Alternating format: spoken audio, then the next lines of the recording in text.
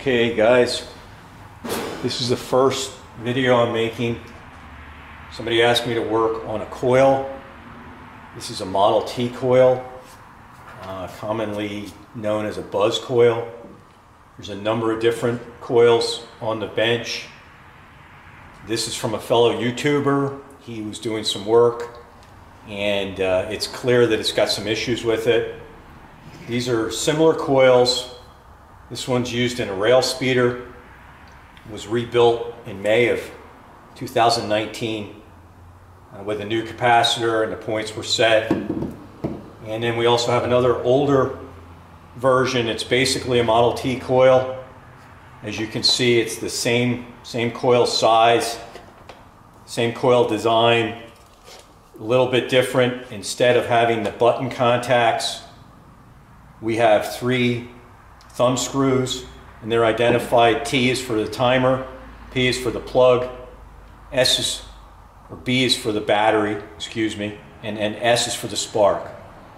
So on a Model T coil, this is always the spark, and then either one of these is either the common or the power. You can run them either way. They're not dependent on polarity on the primary. Normally this is connected to the timer or the ground side of whatever you're working. This is connected to the battery or the hot side, but it doesn't really matter. The old timers used to tell me that they would reverse the polarity on the primary to change the wear patterns of the points so that the tungsten goes back and forth between the 2 points. I've tried it over the years. It works. Again, these are not polarity sensitive. It doesn't matter. I'm going to show you what I've done with this coil, or what I'm going to do with this coil. This is the first video, like I said, so I don't know exactly how this is going to turn out. We're going to learn together. I'm going to show you what an existing coil will do that's been rebuilt. We have a 6-volt sealed lead acid battery. I have a spark plug tester that I use, and I use some jumper leads. So let me get set up and then we'll go from there. Okay, I have the first coil set up.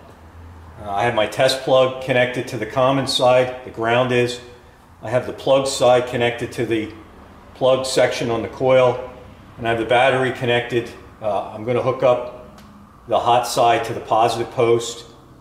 The negative is connected to the ground or the common side. Again, this is a 6-volt sealed lead acid battery. This coil, I changed the condenser in it this summer and readjusted the points. I also cleaned the front up. This coil was a basket case. So here we go. You can see how well it produces a spark. Now it's multiple sparks. The Model T guys don't particularly like that. The motor car guys do, because we know that we're getting a good spark. You can also see, if you look carefully, let me see if I can zoom in, you can see the points vibrating on the top of the coil. I don't know if that's showing up so well, but every now and then you'll see a burst of a spark. That's because the voltage generated on the top of that coil, even though it's 6-volt input, there's residual magnetism, residual electricity, and you'll get voltages reaching up to 300 volts on top of those points as they make and break. So you can see that's what a good coil does. And I'm going to show you what we're going to do with the one that we're going to repair. So I knocked together a mount for this coil. Again, these have the button contacts as opposed to these other coils that have the thumb screws. Here's a Model T coil, identical to the one we're looking at. I had soldered on flat-headed machine screws and utilizing thumb nuts. So you can do this with these coils. You just need to be careful. The wires that are connected into the buttons, they'll come loose if you overheat this when you solder these together, just as a warning. Anyway, I've already tried this and I know that it won't jump the spark on a spark tester, which it should. One of these coils should be able to bridge a gap 1/4 to 3/8 of an inch with no problem. So I have a brand new D22 spark plug.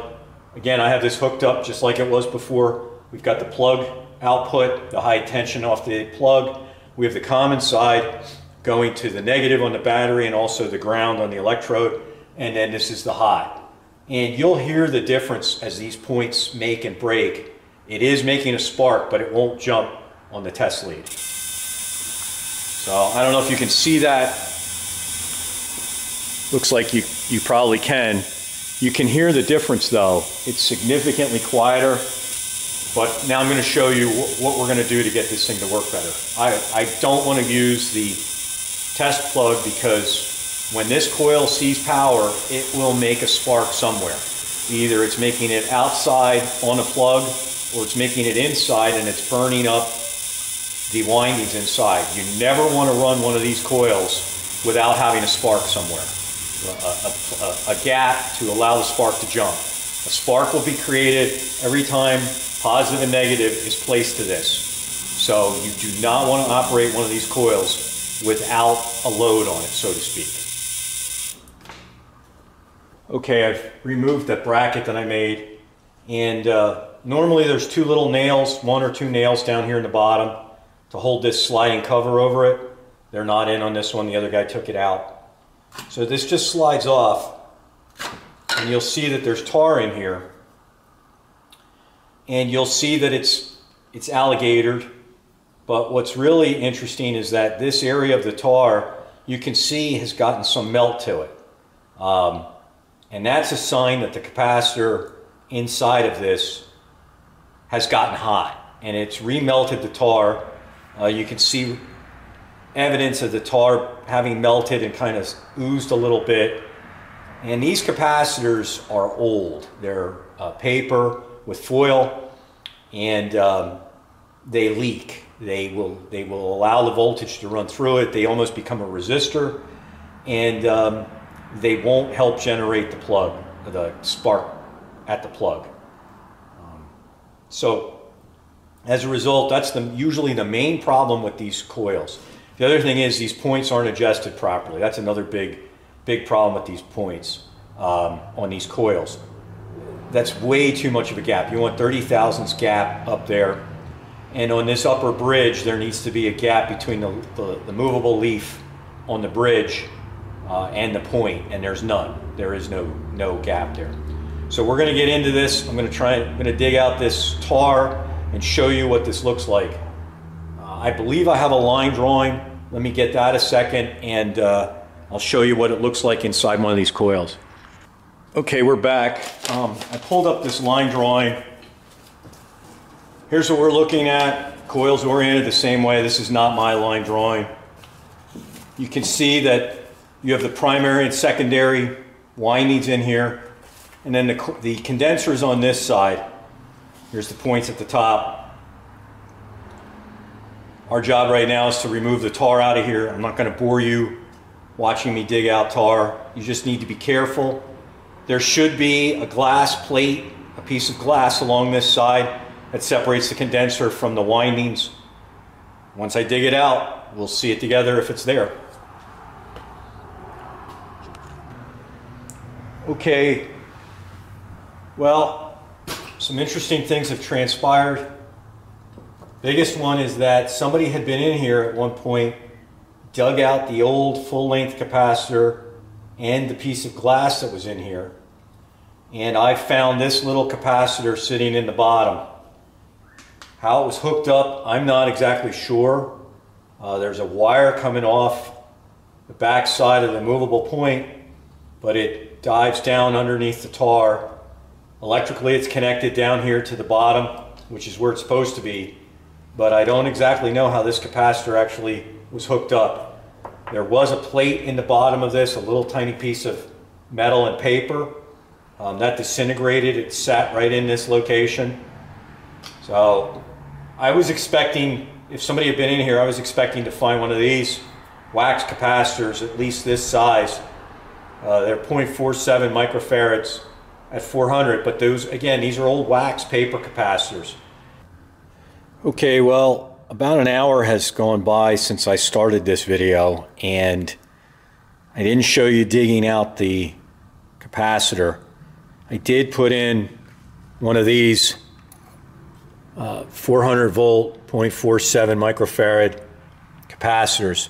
Those are what the Model T guys use, and they have a differential difference in voltage over differential in time, and it's 1700 volts per microsecond. And that allows the capacitor to work at its maximum capacity, and then it allows the coil in turn to generate a spark much better and much hotter. Now, when I do these coils, I'm doing them for 2-cycle engines, motor car engines, and they run top end around 1800 RPM. So I've been doing them for almost 10 years now. I've had no problems with them. They've changed the capacitors, Model T guys have. But let me show you what I've done. I pulled the points off, cleaned them, put them back on, reset them. I reset it so that there's 30 thousandths clearance when this point, the movable point, is down. 30 thousandths clearance between the movable point, again this movable point, and the fixed bridge point here on the top. Also, I have this tool that I purchased, and that tool is used on the back end of the bridge to bend the bridge down to be able to provide a little bit of clearance on that upper point. You can see that that upper point moves slightly. A lot of guys like to fool with this nut, and that nut is not how you adjust the coil. That nut is merely to bring the bridge down to give you this 30 thousandths gap between the 2 points. Some guys measure the 30 thousandths on the bottom side of this movable point and the top of the iron core. The Model T manual says you should do it with this, with the movable point down, and it should be between the 2 points. And that's the way I like to set them. That also allows, when this thing is moving back and forth, it allows, you can see that upper leaf moving slightly, and it allows for the coil to soak just a little bit more electricity to increase the charge, and then the charge, when these break, then the charge is fired, creates the spark. I'm going to show you what this coil looks like now as far as generating a spark. You remember that kind of faint hiss, and it did create a spark, but on a much smaller plug. Here we're on a test plug, and you can hear it now. It's obviously a much brighter spark. It's solid and hot, going right into the ground. And then you come back over onto the coil, and you see very, very little, just a faint amount of arcing between the 2 points. I've set enough of these by sound that sound is about right. Should be drawing about an amp, maybe an amp and a quarter. If you're running it off of a, again, this is on a 6-volt battery. That's a 6-volt sealed lead acid battery. So at 6 volts, this is the spark that you're getting at 6 volts. So I put the D21 back in line. The test plug's out of the way. Here's this adjustment tool. We're going to hook this back up, and you can see the great spark that we're getting now off this coil with a D21. Again, this is only 6 volts. It's only hooked up with some clip leads and a homemade kind of jig just to be able to run this kind of coil. I personally don't like these button kind of coils for stationary service. I know why Model T used them, why Ford used them in their Model Ts, but for the work that we do, I'm really convinced that the thumb screws are the best way to go. Anyway, I hope you enjoyed this video. I'm sure some of you are going to go, well, I would have liked to have seen what you did on the inside. Let me take a moment, and I'm going to disconnect this, and I'm going to open up the top of the coil so you can see what it looks like on the inside. Okay, so I've slid the top of the coil off. There it is. I had just poured tar in here maybe 10 minutes ago at this point. I melted some tar in a pot and poured it in here. Here's the wiring that comes up. Now, this coil did not have the glass insulator in it. Somebody had been in here, obviously, with this little tiny capacitor. So I don't know when it was done. I would say it was probably done at least 40 years ago, possibly more. Here's a coil. Here's a Model T coil that I've actually started working on. This is for another guy. You can see the glass insulator that would have been here, and then there's a wood block down in here, and you've got where the capacitor was. And then this is the actual end of the capacitor, both of these. I've clipped them off. I'm not sure when I'm going to get to fixing this one, but you can see how it's all set up. And here's the coil itself, the magnet, the electromagnet in here, and then the iron core coming up. And you can see it's the same deal. And there's that bridge again, that bridge adjustment. This, like I said, this coil will probably be made to work probably this spring. So you can see though that this coil while it's old and the tar is cracked, it doesn't appear to be that it's gotten hot. You can only see where it got hot by the pock marks over in this location, which is where this capacitor was. So I knew it had gotten hot. This coil, on the other hand, it showed pock marks all around it. So now it's still warm from me pouring in that tar, but this is just a very interesting arrangement, very odd. The capacitor, and the capacitor looks like this.